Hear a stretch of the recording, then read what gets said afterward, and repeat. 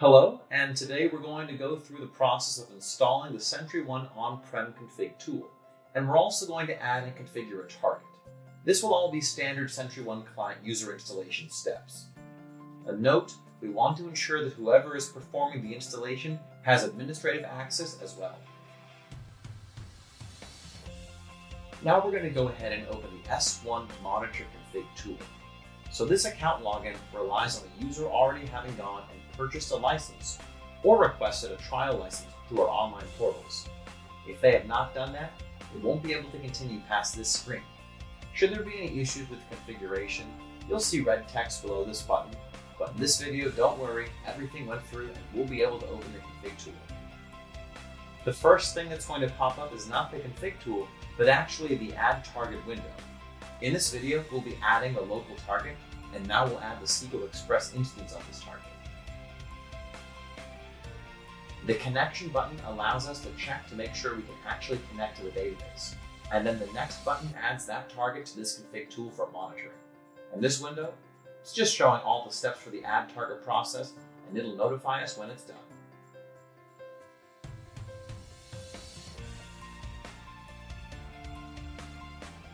It's got 0 running, 0 errors, and 0 cancel. Go ahead and hit OK. And this is the SentryOne config tool. As an example, let's add another instance. I'm adding just a local SQL Server instance, not the SQL Server Express instance. We connect to that, click OK, and we can see it here in the navigator, the SQL Server instance that is starting to get watched right now. And this is the SQL Server Express instance. Next, as a final step, open the Cloud Sync page to verify that we do in fact have Cloud Sync turned on.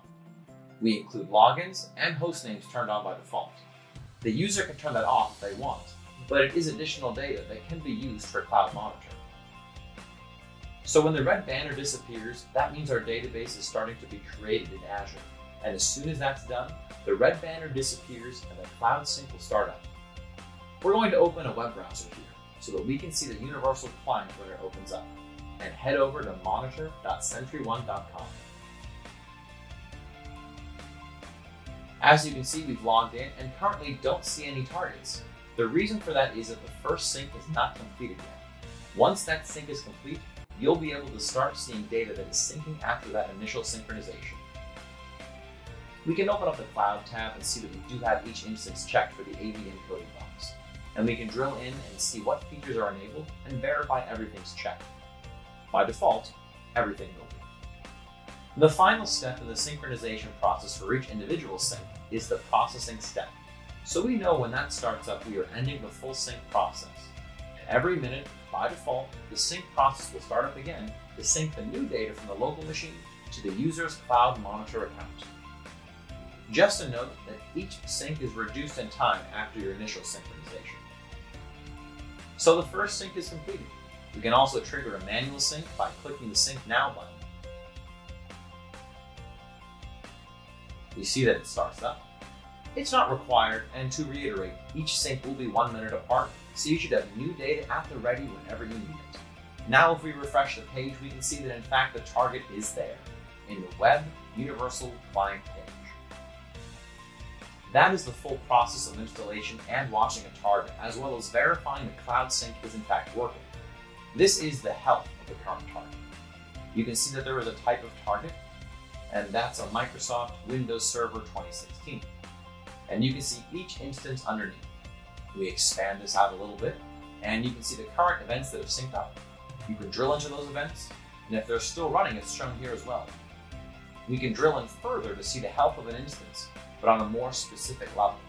And as you can see this time, the event here completed, but there is an active event.